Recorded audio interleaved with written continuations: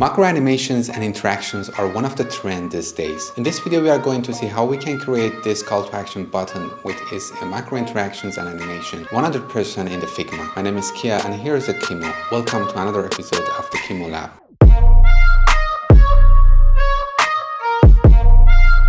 Macro interactions are the system feedbacks in the form of simple and smooth animations that indicating the changes in our system or the transition between two different states of the same element or in general our user interface. In today's video we're going to create a simple call to action button with its animation which is indicating the transition between two different states of the element. But before we go further in this process, if you are new in this channel, please don't forget to subscribe to my channel and check out the other videos as well. Now without further ado, let's get started. The overall process of creating the component which has a transition animation between different variants of it is so simple. We need to create a component and then we need to create different variants of it. Then we need to use the prototyping tool to connect the different states together and then use the specific setting later on for the prototype which is defining the type of the animation or the behavior of the animation. That is the logic in general how you can create the micro interactions or simple animation in the prototyping tools like a Figma.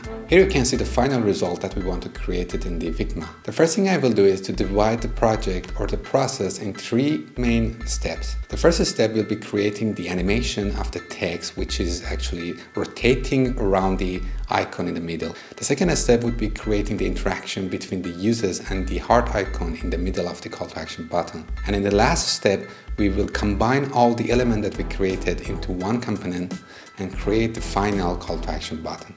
Using the text tool, I will write down the text that I want. Then I will make it a bit bigger and a bit bolder. Now it's time to use the art plugin to give our text an arc shape. We can adjust the shape of the text using the handle in the right side by bringing it up or down. I will go with this shape. And then I will click on the apply button and as you can see our text has been converted to the shape that we want. Now I make the frame in a square ratio and convert it to the component. Now I create different variants for every keyframe of animation that we want to have. Our loop animation has three different keyframes, the beginning of it, the mid keyframe and the last keyframe. The mid keyframe I will rotate the text 180 degrees and for the last one I will rotate the text just 1.5 degrees less than the first one. Now it's time to go to the prototype panel and create our interaction. I will set the interaction type into the after delay and the delay amount would be 1 millisecond.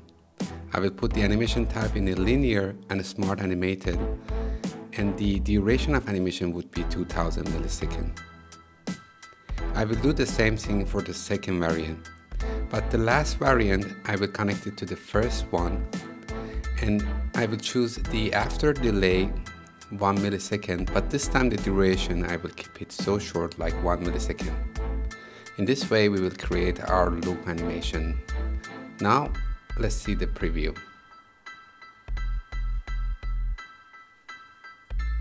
As you can see here, the animation is working pretty well. Now we have the animation of the text which is rotating around the call to action button. So it's time to create the icon itself and the behavior and the way that the user can interact with it. Now it's time to work on the icons that we have in the middle of the call to action button. I will open the feeder icon plugin and then select the heart icon. I will make its border a bit thicker and also change the color of the border to the red. I will convert this frame to the component and then I will create 4 different variants for different phases of the user interaction. Hovering, clicking and again hovering. From the prototype properties panel, while I'm selecting the first one and connecting it to the second frame, I will put the interaction type while hovering and then the type of the animation is smart animation and the type of the effect bouncy. In this way, our animation would have bouncy effect. And then I will connect the last variant to the first one, and I do the same setting for it. I want to create this effect that when user hovering on the icon become bigger, so I make the second variant a bit bigger. And when user click on it, the icon become red. So I fill the last variant with the red color. And also I change the first variant or initial state to the gray color. Now we can check the preview together. So I quickly add the icon component to my canvas from the asset list.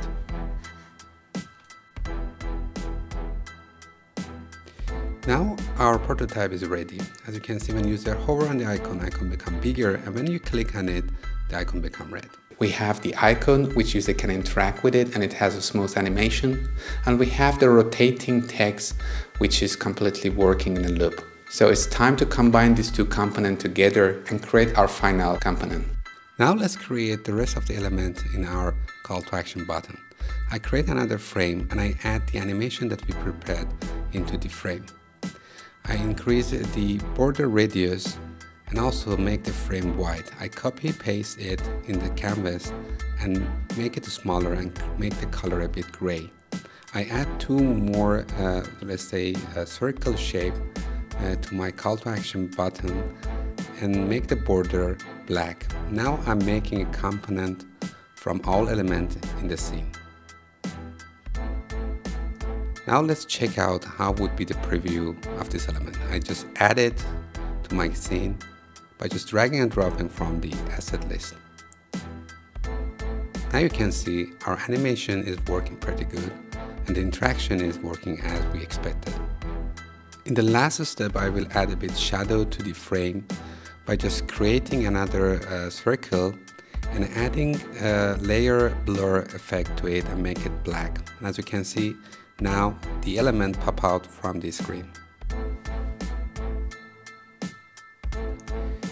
Now we are done. Our call to action button is ready. For the rest of the video, I will try to create a bit more complex layout and add my call to action button into the scene in order to see how it would look like in practice.